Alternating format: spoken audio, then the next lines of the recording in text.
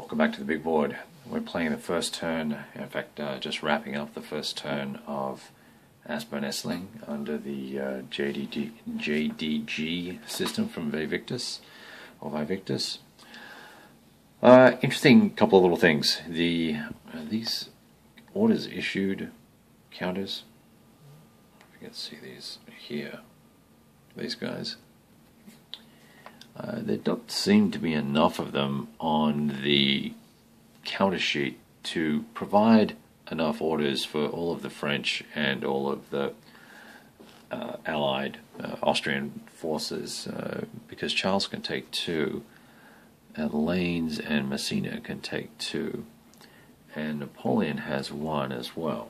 And there are only, I think, 5 chits for that. 3, 4, yeah, there's only 5 chits, which is a little confusing.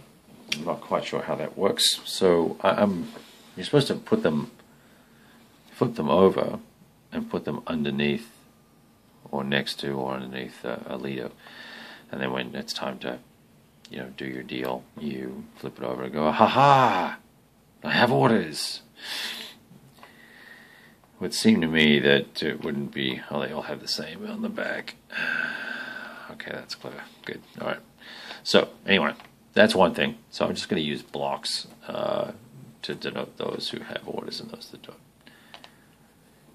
The other thing was, so what am I doing here? Let's talk about the gameplay so far. So these forces all came in as reinforcements, or reinforcement mode. It's a little bit dark in here.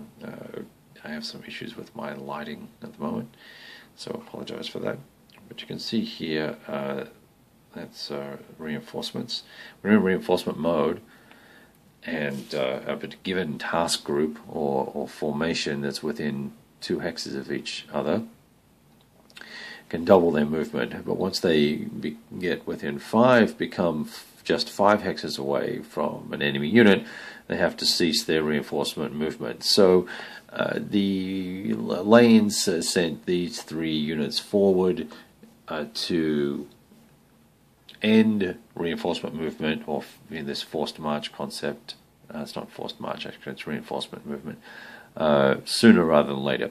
So that it'll take a little bit longer for the units to advance. They won't get up to here by the beginning of the next turn. I'm just thinking that might buy the French a little bit of time, because time is what they need, right? And so, this turn obviously we'll try and move these back. I'm assuming that we'll be able to have initiative and do that first turn.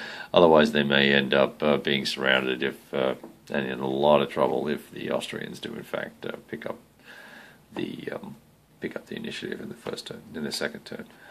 All right, so that's the first turn done.